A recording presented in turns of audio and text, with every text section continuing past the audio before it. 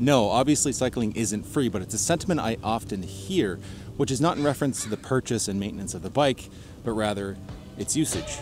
My name is Nick, and I love not having to commute by car. Subscribe for regular content. First and foremost, this is not meant to be a competition or knock against cycling in any way. There are many positive knock-on effects and externalities, which if not incalculable, are at least outside of the scope of this video. So with that out of the way, no, cycling isn't free. Just like any method of transportation, it needs energy to get moving. And in this case, that energy comes from the calories we eat. And the question I want to answer is, what is the dollar amount it costs to commute by bike? That is essentially the mileage. That's calories per kilometer. Obviously, that can vary widely depending on what type of bike, conditions of the bike, route, weight of the rider, whether I'm eating bargain bin ramen or the finest fatty tuna there is to offer. The list goes on, but let's be real, this isn't going to be scientific. This is just to satiate my curiosity. To get there, we're going to need some information, starting with the calories. Now, I could just use one of those calculator websites, but I know that I wouldn't be satisfied with just that, so I went out with a heart monitor and rode 7.5 kilometers in one direction, turned around and headed back to simulate a 15-kilometer round trip, which is the average commute distance in Vancouver. The app told me I burned a total of 519 calories or 34.6 calories per kilometer, which funnily enough was 1 calorie off what the calculator said I would burn. And those 519 calories are equivalent to 2 donuts from Duffins, 1 cup of poutine, 5 large apples, and this many beets.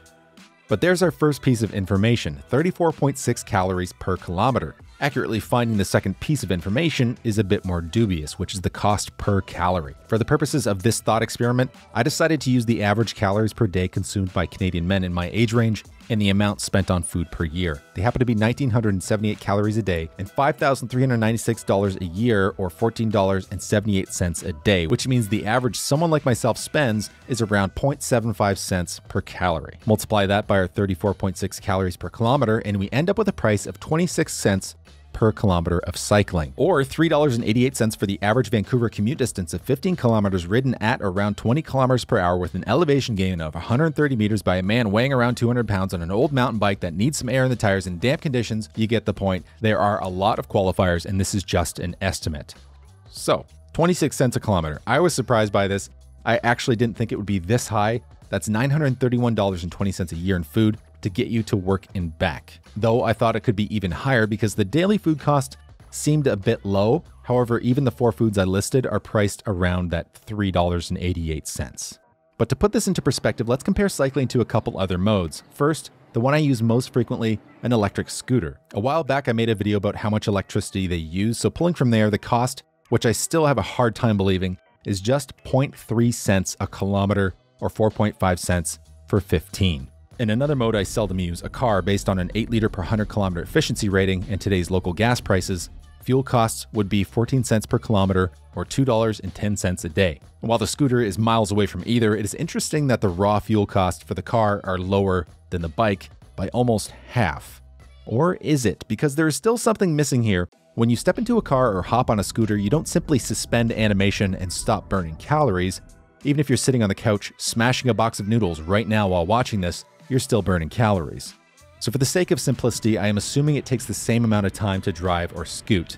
And over those 45 minutes, I would have burnt 183 calories in the car or 225 on the scooter. Adjusting our totals, the scooter now costs 11.5 cents per kilometer or $1.72 a day, and the car 23.1 cents a kilometer or $3.47 a day. But that's still not good enough for me. We need to remove the resting metabolic rate because the thought of paying to stay alive makes me a bit uneasy. It's as if life is like playing on a Teenage Mutant Ninja Turtles arcade cabinet.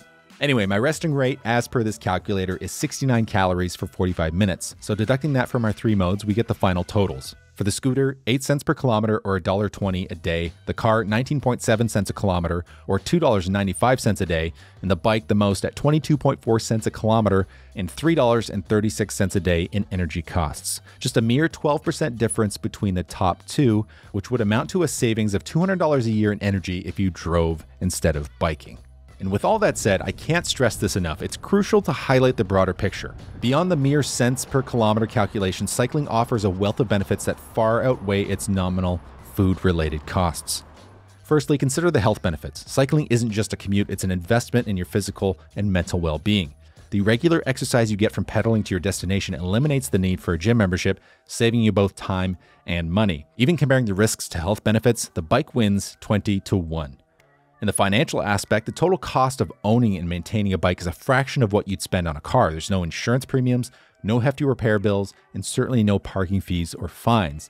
And these benefits also extend well beyond the individual. Cycling reduces congestion on the roads, leading to less wear and tear on public infrastructure. And this in turn translates to reduced taxes and public spending on road maintenance, benefiting everyone in the community. So while the cost of kilometer might place cycling at a slightly higher rate than scooting or driving when viewed in isolation, this perspective shifts dramatically when we account for the big picture. The advantages of cycling, from health benefits to financial savings and community contributions, far surpass those of the other modes. But still, I am satisfied knowing that it costs me somewhere in the ballpark of $0.25 for every kilometer that I ride. With that, my name is Nick. Thanks for watching.